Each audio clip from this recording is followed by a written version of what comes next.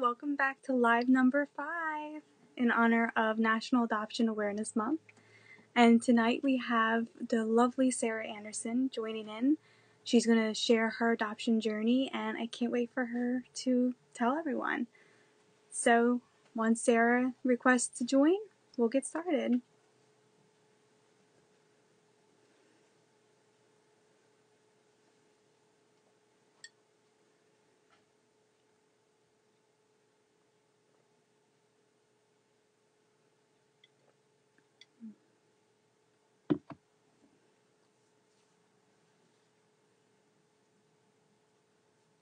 Here she is.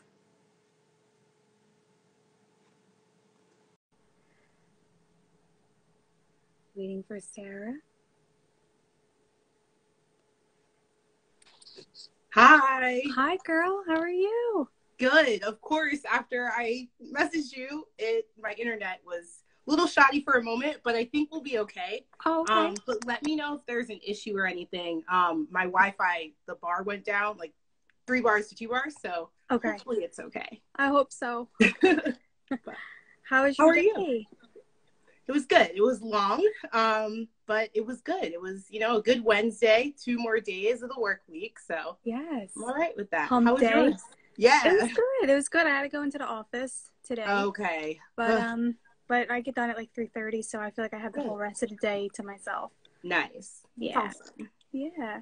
Good. Hi, everyone. Thank you for joining. Hi. Oh, hey, Steph and Katie. I have my friend Danielle. Hi. Thanks for joining. Yes.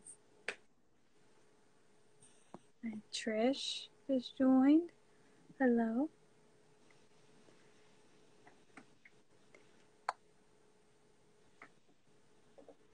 I think we could get started, right? Yeah, sure. Okay. Sounds good to me. So, introduce yourself and just tell us a little bit about you. So, hi, everyone. My name is Sarah Andersen, and I am a transracial adoptee. So my parents are white. I'm clearly Black. And I was adopted as an infant from Philadelphia. I currently live in Philly. Yes. Woo, Philly. I still live in Philadelphia. I was raised, though, in Lancaster. I am an educator by profession. I currently I coach teachers in literacy for kindergarten to 5th grade. I love the teachers that I work with. They're amazingly hard workers. Shout out to all teachers. It's been a struggle being virtual for sure. But yeah, so I'm 28, and for me, honestly, I started talking about my adoption in a healthy public way this summer. So being in this space and on Instagram is definitely new for me, but happy to be here. Happy to find connection with other adoptees. Definitely, yes. Yeah. I'm so happy we connected. Yeah, me too. Absolutely. Yes. Yeah. So you just started adoption_words, right? Yeah. Back in when? So the first post I made was on July 28th. Yeah, it honestly, the whole situation, I've always talked about my adoption to people who know me. I have always, to my adoptive family, I've always been pretty vocal about my complex feelings and emotions around adoption. But I felt like a lot of my friends and people who were in other spaces and not in my immediate family didn't fully understand how I felt about adoption, and often said things or asked me questions that, they were tough to answer or required a lot more explanation than was appropriate for when they asked me. And so I was actually talking to a friend, and she had all these questions, and I was like, you know what? I'm just going to start a public space. And I said, maybe I should start an Instagram and post just thoughts and words about adoption that have been said to me or by me or, and so she said, yeah, absolutely. I'm excited. Let's do it. And so when she said yes, I decided to do it. And then I found this space. I didn't expect to have people read what I wrote at first. And so this has been quite a journey that I've been thrust into, but I am so thankful for it. Quite a serendipitous journey, I guess, or a serendipitous situation. That's a tough word. Yes. That's funny. Yeah. Well, that's amazing. That's really cool. Yeah. Yeah. Thanks. So we'll see where it goes. Yeah, exactly. And I think it's going to go a long way. Thanks. I really do. So tell us how, so you were told at a very young age. Yeah. So when it comes to adoption, yeah, I was told at a young age. I always knew I was adopted. I had baby books and such that were about adoption. So from the time I can remember, I knew I was adopted. Also, having white parents, it's pretty clear that I didn't come from them. Right. I'm the only person of color who is not married into our family or adopted. I have a third cousin who was adopted from Colombia in Norway. Okay. And I have, my aunt is Colombian. But other than that, there's no diversity there, no culture really. But yeah. Very cool. Yeah. So I was definitely told, definitely an obvious thing. Growing up, like I said, I talked about my adoption. I was angry very early, and my parents didn't really know what to do. But I think for me, adoption has really been, when I was young, I understood that there was something not quite right about it.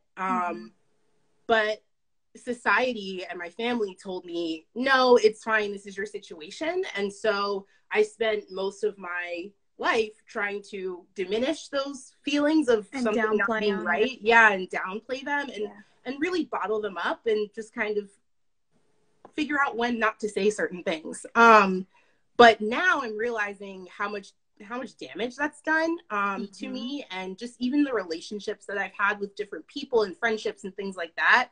I noticed that the disconnection and just like a lot of the struggles and the manifestations of my primal wounds, so to speak, they come out and they impact me. I would like to be a mother one day, and I feel like I need to work on healing before I'm ready to raise another human, Yeah, and that's actually funny you said that, because a lot of girls who can come on the live, and when that was part of their advice, is you need to heal first before you can start a family. Yeah, and I learned that growing up and through my experience as an adoptee, but I also learned it through my experience as an educator, and just seeing, I've worked with hundreds of parents, and just seeing how a parent's trauma or a parent's struggle really can impact their child. Absolutely. So yeah, that's definitely part of the reason that I am here, is to learn and heal and, grow so that I can be able to grow someone else. Yes. Yeah. So definitely. I'm so proud of you too for sharing. Yeah. It's a big deal. Yeah, that was a really big deal. I definitely wasn't going to post myself. I remember us talking before, and you were like, and I was like, okay, send me a picture of yourself. And you're like, well, I want to post something, so let me wait until I post. I was like, okay. Yeah.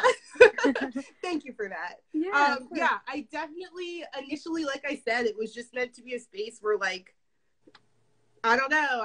It's like a public journal, I call it.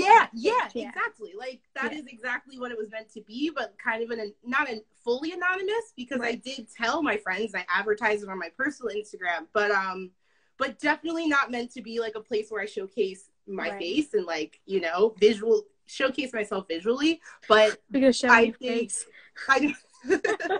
he's creeping behind me right now. Hi. But I definitely think that, coming into this and meeting others, connecting with other adoptees, as well as connecting with other adoptive parents and people, realizing that sometimes having a face behind the work really, really does make an impact. And for myself, it's pushed me to try and hold myself accountable for my work and what I'm doing, and, like, keeps me on track and pushes me to continue to process and think. My posts are really a part of my healing process in a way, my writing. And so for me, it's like posting my story, posting experiences. Once I put it out there, like I feel a little bit freer. Absolutely. Yeah. Because you bottle everything up sometimes inside, and then when you finally start to share things out loud, it's relief. Yeah. Yeah. And then you start hearing other people who have similar stories or felt similar emotions, you know, towards it, and it's comforting. Yeah. And that, I think, has been the most spectacular part of this experience, is connecting with other adoptees who are like, yeah, me too. Like, oh, that's exactly how I felt. Where were you my whole life? Yeah, no, literally. That is, I've had so many experiences where I'm just like, so I'm not like, I'm not alone in this, and I'm not, I didn't think that all on my own. You mean these thoughts are valid? Yeah. And so it's exactly that. It's validating, and it's exactly what I need, I think, at this moment in my life and on my journey of life. And it's pushing me to continue working and growing myself. For sure. Yeah. So. And I think that helps too, not just, you know, sharing your story is very helpful, but also connecting with people who are understanding to your situation, who's kind of been through it or had the same emotions towards it. It's so comforting, and like it's part of healing. And like that's what helps me, like just watching a lot of people, like their stories, and it inspires me to want to speak out. Just talk about how I'm feeling and talk about what happened. And I'm like, wow, I'm like, if they can do it, I can do it. Yeah, absolutely. We have a lot of people joining on. Thank you guys so much. Yeah. Hey. Hi. Hello. Thank you for all your words. Thank you. Yeah, no problem. Of course. And I see Indian Late Discovery is back. Yeah. Hey. Hi. Awesome. So have you found your birth family? If this is not something you want to share, you don't have to. Oh, no, yeah. Okay. So I have found my birth family. And that's, so on my page, the like blue posts, those are all about reunion.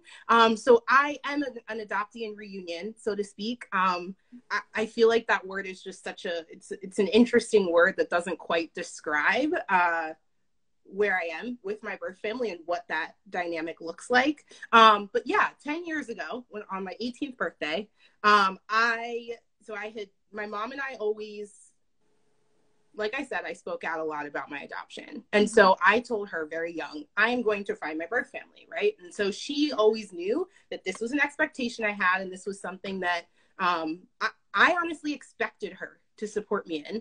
And thankfully she did.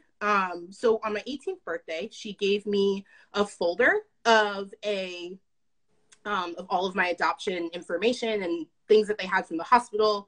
My birth father actually had corresponded with us. He had written letters when I was a baby and when I was really young. So I had that stuff in there, and I began the search. I was using different resources. I did some like person searches and just typed the names of my birth family, of my birth mother and my birth father in. And then in my folder, like I said, my birth father had sent letters. And so there was a letterhead on the letters, and he worked at a recording studio, and I called the recording studio in Jamaica. And rules are different there. Yeah, rules are different. And as strange as it is, even though the last time he had corresponded was, I believe, in 1996, they answered and they were like, well, he doesn't work here anymore, but here's his number. Wow. So I got his number, and I was able to make contact. And so through that, I called my birth father, got in contact with him. He ended up having me call my sister to get in contact with my birth mother in Connecticut. But my sister got me in contact with another sister, who then got me in contact with my birth mother. And so I talked to a lot of people, starting with my birth father. That's it was incredible. Amazing. Yeah. And even that moment of finding him, I remember being on the phone and I remember saying, my name is Sarah Andersen, and I was adopted in 1992, and I think I'm your daughter. And he was like, yeah, you're my daughter. Hi, Sarah. And yeah. Aww. So it was a really cool moment. That's a beautiful story. Oh, thanks. So yeah, I'm an adoptee in reunion. I have 17 nieces and nephews. I have 7 brothers and sisters. I'm the youngest. So interesting dynamic there, an interesting experience being the youngest, because my siblings, they do welcome me, but they see me as the baby. And so that's been different in my adoptive family. I'm the oldest. So it's quite a different dynamic. Oh, okay. And all your biological brothers and sisters, are they at all any half, or are they? Yeah, so all of them, so unfortunately my birth brother, my biological brother, who was my full brother, he actually passed away 8 months after I met him. Thank you. Honestly, I look at it as if I had waited, I never would have met my brother, like my full 100% biological brother. And so I'm thankful that for the time that I had with him, because there are so many things that, oh my gosh, we were so similar. And just, you know, even talking on the phone. Did I freeze? You did. We were good for a while.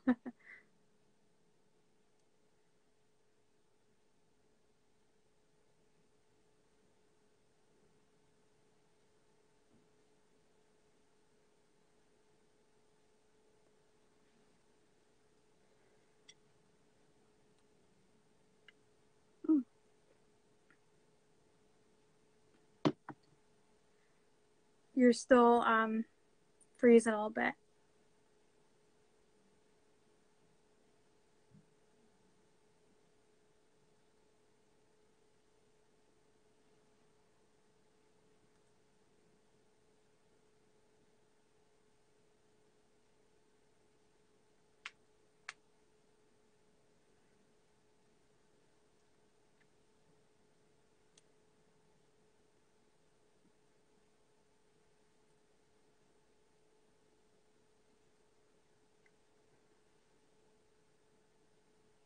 I'm sorry, guys. Stay on, okay? I think she's probably going to come back. Can you all still hear me? Let me know, please.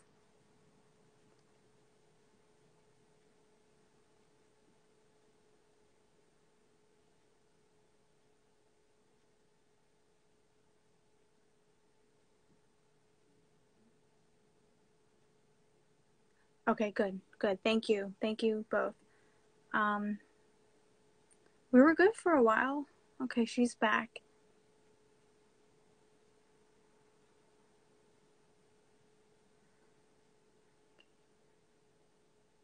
Waiting for Sarah to come back. Okay, let's hope this continue. Can you hear me? Yes. Okay. All right. Hopefully this continues to work. Sorry about that. I don't know what's going on. Uh-oh. Did you hear me? No. What did you say? Are you in a closet or somewhere? You look like you're in like a... Oh, no. I'm actually, there's my bookcase, and then I have like plants, and like, no, there's a closet like behind me. I saw the door, and it was, you look like you're like... yeah. No. I'm like angled a little bit this way instead of like to the larger room. But yeah. Sorry about that. Oh, hi, Olive. How are you? Awesome. I don't know where I was. That's another thing about me. I have ADHD, and so I just own that. But it means a lot of things, but also sometimes I forget, and so I need a reminder. So we were talking about your brother, that you were just so blessed to have been able to spend time with them. Yeah. So I think talk to him. Right. I think I told the story of, you know, his situation and how he passed and all of that. But he was really similar to me. And so I'm thankful that I got to meet him. Even from the first time, thanks for the plant compliment. The first time that I spoke to him was on the phone. And it was crazy because there were things that I like that he was into or that I would say, and like something he was like, it's like, well, I can't keep my room clean.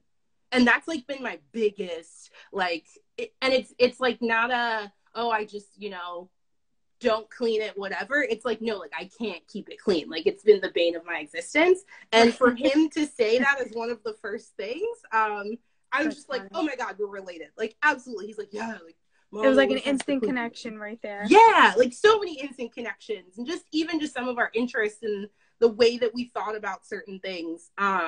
it was cool. And so I did get to meet him a few times, and spend time with him.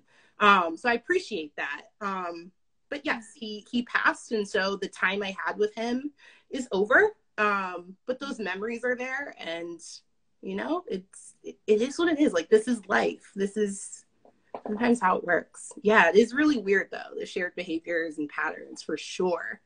Um, I mean, of course I saw it between my brother and my adoptive family. He is not adopted. And so I did see. That was my next question, is any of your biological siblings adopted? Yeah. So my biological siblings were not adopted.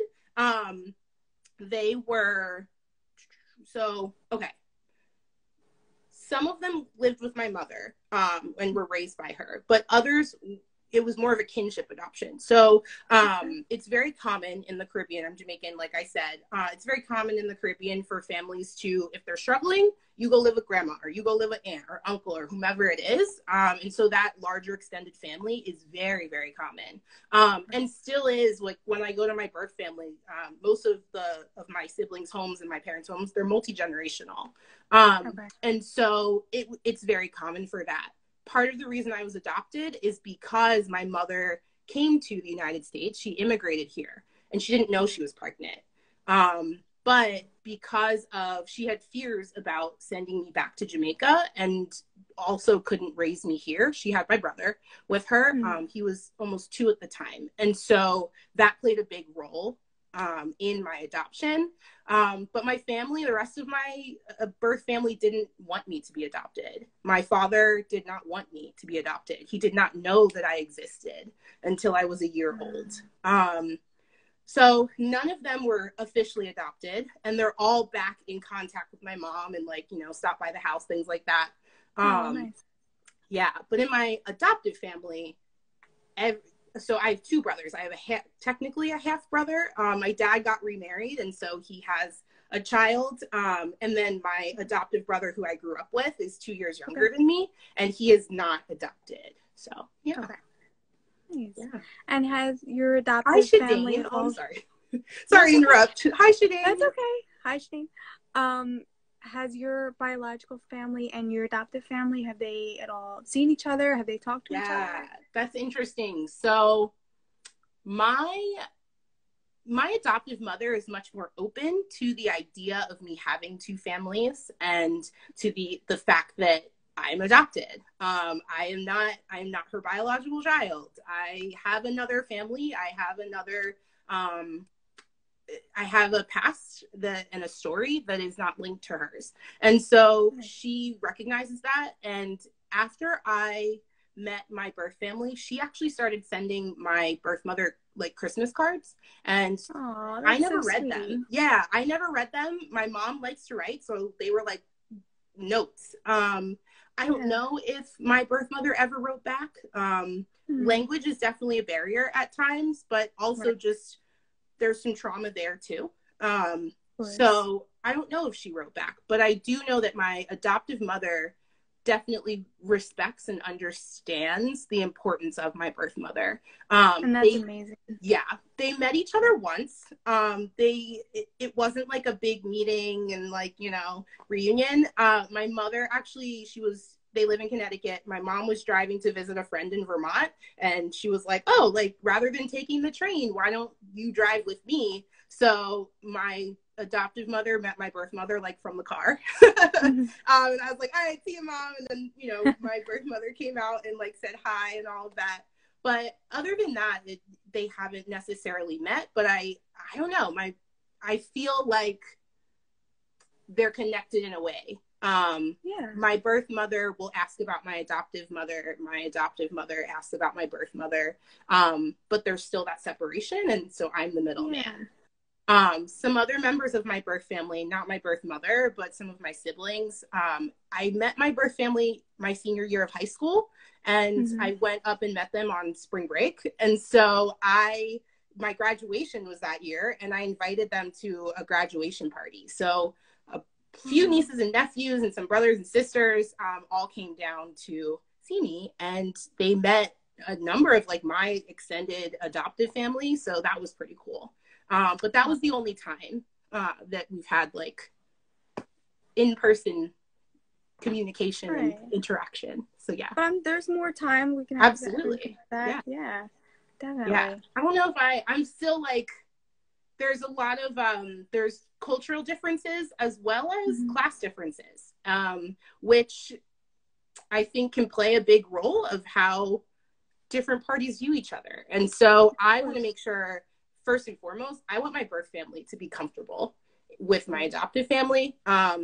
And I want them to want to be a part of and like be accepted. I don't want it to be a situation where like my adoptive family has the idea of like they're better, or like we can't relate to these people, or you know, things like that. But definitely there's more time. And you want it vice versa. You just want peace.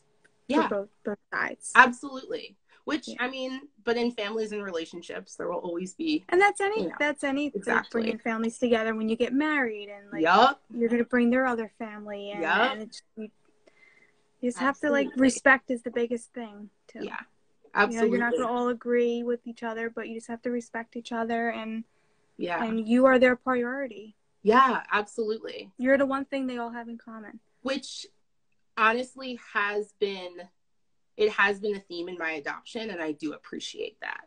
Hi, I am adopted. Hi.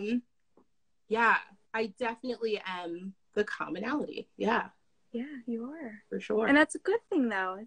It is a good thing for sure. I think it can also be pressure though, right? Like that idea of, you know, I didn't ask to have two families, but I'm put in a position where I now have to kind of manage the relationships with two families. I've actually, but you have so much more love too. Yeah, it is more love. It is certainly more love. Definitely more love. Yeah, I have two sets of parents calling me. Yes, but yeah. Nice. That's awesome. So much pressure, even when beauty is present too. Yeah. Yep. Exactly. So, did you ever experience any bullying growing up, like going to school, like being at, you know, your parents were white, you're black. So, I mean, I know that I was definitely bullied, but I wasn't in your situation. Yeah. I was definitely bullied. It didn't actually start though until I was in middle school. When I middle school is considered... so like 6th grade, I guess I was... 6th grade, right. Yes, or 7th grade, really. 7th grade, I was like, what was that, like 13? And so... 12, 12, 13. And I definitely... So I went to an all-girls school at that time. It was my first year there. There were girls there. It was an amazing place. There were girls from all over the world. Some students lived there. It was a boarding school, but I commuted. Okay. So it was a really interesting experience. By the time I left, there were actually girls from 13 different countries. So wow. I had an amazing cultural experience, which I so appreciate. I didn't at the time, but I do now. Right. But I was not like the other Black students who went to my school. And so they would call me out as being different. I also had white friends who would notice that I am different from my Black friends and call me out the same way. So I was called Oreo by everybody. Oh gosh. It was how interesting, original. Right? Yeah, exactly. Right.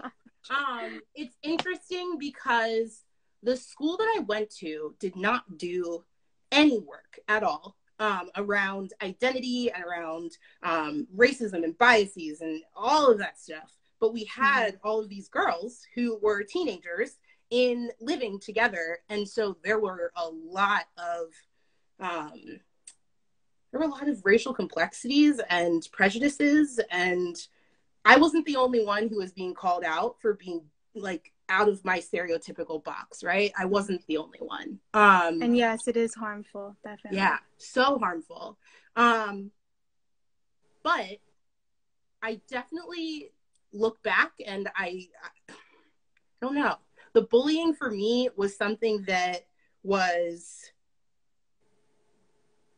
I don't know, when I think about like how it affected me, Mm-hmm. I knew I was different. So I guess for me, like being called an Oreo was like, nah, like I really am. And it opened up that idea of like, yeah, this is why I'm different. And like, this is kind of a problem with me. But like I said, I always knew I was different. And I always knew that I, you know, had a birth family and I needed to find my mother and all of those things. So while I was being called Oreo, it affected my identity as a Black woman in America, right? And so that, I think, is the biggest damage that the bullying did, is that I became not afraid, but I became timid around Black people. Not Caribbean people or Jamaican people, because that was something, that pride, and I posted actually today about it, but that pride was instilled in me as a child by my white adoptive parents. But in terms of relating with Black people who maybe weren't of Caribbean descent, but who were of American descent, that was really hard for me. And so, yeah, that's what I connect my bullying to, is really just the struggle of connecting to my identity in America as a Black person, and what that means. Yeah, it did a lot. And it wasn't even about the bullies. It was more of like you, like how you took it. Yeah, for sure. Yeah, it did more damage how you felt rather than what they said. Right. Yeah. Absolutely. But yeah, really interesting. I don't know. My middle school and high school experience, I'm so grateful for it. It opened my eyes to a lot of things. And even as an adult, there are things that were happening or ideas that I explored when I was in middle and high school, especially around diversity and, you know, just seeing other people as people. Yeah, I don't know. Yep. Yeah, so the school, did you say anything to anybody, to the school? So that's the thing. It was public. Like, it was very much, people knew. And but they chose not to address it. Right. And I think it was that they did not know how to address it. And so it was the idea of colorblindness, right? Describing my experience in middle and high school is hard because people who weren't there think it was this horrible place or whatever it is. But we created our own community. And so I say that I was bullied, but some of those same bullies are people who I cherish, and who I have close bonds with. And like you said, it's not necessarily about what was said or who said it. It was really about how those words affected me in that moment. I've learned a lot from it, but I'm an outspoken person. And so I've also challenged them on it, right? Like, I sat with it, but I also was like, well, listen, it's not my fault. So that definitely, and that's a great way to look at it too. Yeah, and that always was my thing with adoption, is like, I completely understood why people would say, like, you're different, you're not like us. And even into my career, people have called me out. I worked in an African-centered school, so which that's a whole nother conversation. But anyway, working there, all of the staff were Black and all of the students were Black, and that was part of the culture, and it was amazing, and it did wonders for my identity. Highly recommend to work at an African-centered school if you are a Black transracial adoptee. It will change your life. But I was called white teacher there, right? Like I had coworkers who called me white teacher, and I had to say, I don't even know what that means. Right. Well, but the thing is, like, you don't know what it means, but it's like, you do, right? Like, I was just gonna say, like, you do and you don't. It's just one of those things where it's like, exactly. And there's so much wrapped up in it, because it acknowledges like that, like, power and privilege dynamic and the class dynamic, and the fact that there were coworkers that I had who, they heard me talk and thought it was a joke. And they, you know, months later, I had a coworker who was like, yeah, so when I first met you, I thought that you were putting on an accent or whatever. Like, I was like, no, this is who I am every day. Yeah. So that for me was when I really was like, wow, I am a different person, but I can try and be part of these people. You gotta embrace it. Right. So yeah. Ugh, goodness. So bullying all over, but like you said, it's how I have reacted to it. Has it hurt me? Absolutely. I cannot deny that. Yeah. There are some things that are just plain wrong, right? Like being called white teacher at school in front of parents and parents, coworkers, and students. Because nobody realizes the words, like how it affects the person, and not just in that moment. Like you think they're just gonna you're gonna laugh about it, and then you're gonna go home and they're gonna be. And that was. But the person you said it to is gonna carry that for the rest of their life. Right. You know. Right. But you're gonna find people. Oh my gosh, the love that is going on right now. I see so many hearts going up. Thank you guys. You're always gonna have bullies at any age, and everyone's gonna have something to say about someone. Yep. But you know what? You just gotta say, screw you. I am who I am. You're not gonna define me. I define myself. Yep. And you don't. And that's what I just put up a post today. Is you know my name, but you don't know my story. You saw how I got there, but you didn't, or you saw that I got there, but you didn't see how I got there. So exactly. Don't judge. Just right. Or if you want to get to know me and ask me about how I got. Look, understand rather than judge. Exactly. Try to understand my situation. Yes, Katie. Katie. Yeah, punching people in the face for sure. Definitely Sometimes have it felt helps. that. Definitely have felt that for sure. Haven't done it yet. But definitely have felt that. And also just not wanting to explain. So that's something that I've learned is, I am who I am, and you can think what you want about me. Exactly. I learned that from my brother. My adoptive brother doesn't tell people I'm adopted. So they'll see pictures of us and things like that, and they'll be like, is she adopted? Is she related to you? And he just says, she's my sister. Like, what's your problem? She's my sister. And he doesn't care. So I learned that I don't have to tell everybody about my story. People can think what they want, and it's really about how I go about my business and my life. Exactly. And like you said. So yeah, but you're right. That's bullies amazing. Everywhere. You are so inspirational. I'm gonna tell you right now. Oh, thank you. I love everything you're saying. Oh, thanks. There's such an element there of not being what people want to expect from you, rather than seeing you and honoring who you are. Mm-hmm. Yep. Amen to that. Yes, 100%. So, I don't want to keep everyone, too much longer, because we all want to go lay down. We had a long day. Yes.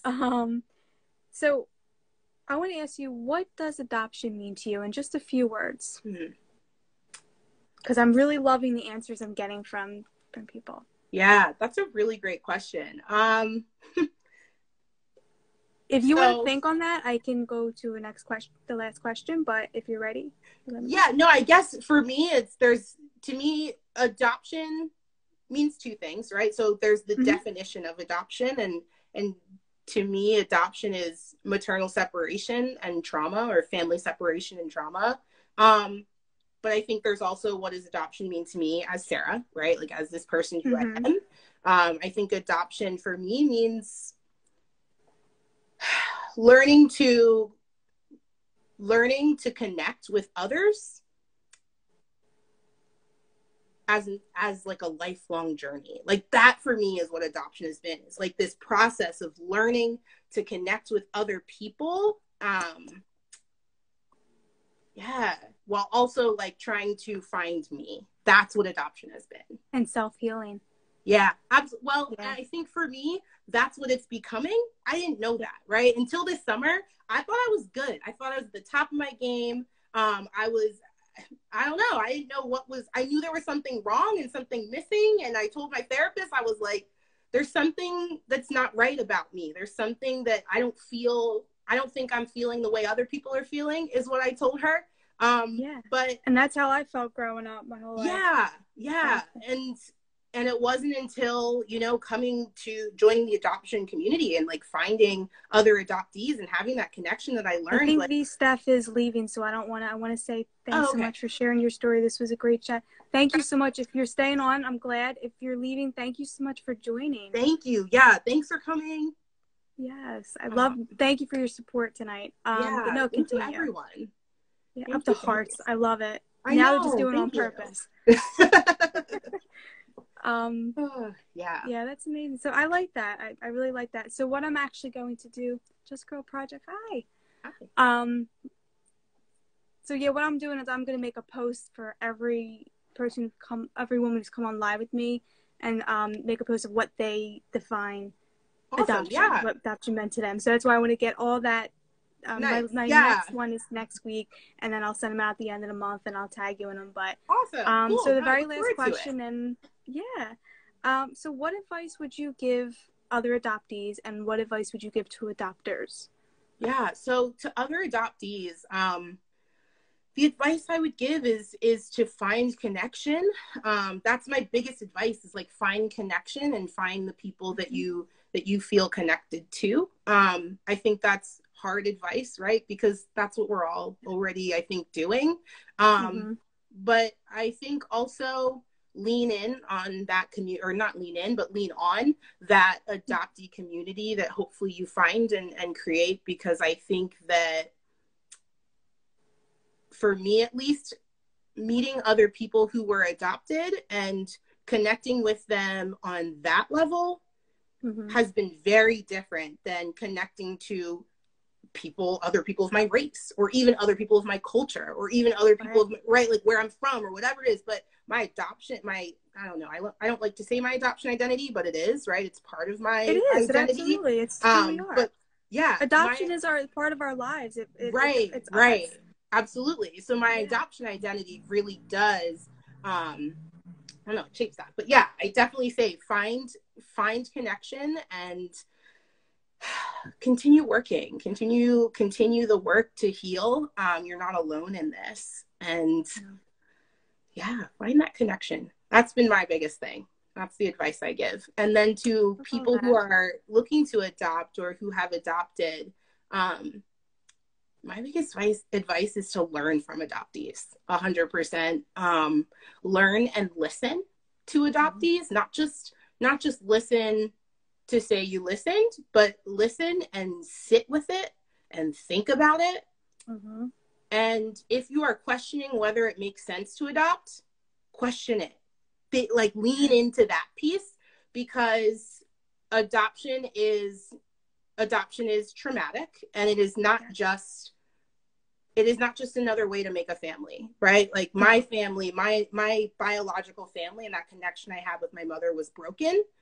And yes, I did join your family, but that wasn't a happy thing for me. That wasn't something I had a choice in. And so I hope that people who hope to adopt really do listen and learn from those who have already been adopted, and sit with those feelings, and just, the idea that adoption is a profitable business. It's a beautiful trauma, I call it. Yeah. I mean, there's beauty in it. But I think there's beauty in parenting, and there's beauty in growing up, and there's beauty in all of that. But I think the actual core of adoption is, that maternal separation and gaining new parents. I don't know. That for me is tricky. That's tough. It's a whole new layers to that. Yeah. Absolutely. I love that. You have said so many beautiful things tonight. Thanks. It was great to talk to you. You too. But yeah, I mean, just the message to adoptees, just know, like, your feelings are valid. You could have, I constantly say this, but I can't say it enough for people. I really want people to understand is you can have mixed feelings. You can be happy and you can be sad about it. You can feel like you don't like you have like this connection with your adopted family, but that doesn't mean that you don't love them. Right. You have the right to go search for your identity, go search for your birth family without feeling like you're feel ashamed that you're betraying. Right. You're not. You are finding who you are. Yeah. Exactly. And just you matter. Your story matters. And if anyone who's listening wants to share their story and come on with me, message me anytime. I'm here. And that's pretty much the message I have is you're enough. Your story matters. Yeah. So, well, thank you all so much for the people who just joined. I'm so sorry we're actually done, but thank you anyway. And for everyone who's showed so much love tonight. Yeah, thank you. We so appreciate it. Have a good night, Sarah. Thank you. You too. See ya. You too. Bye. Bye.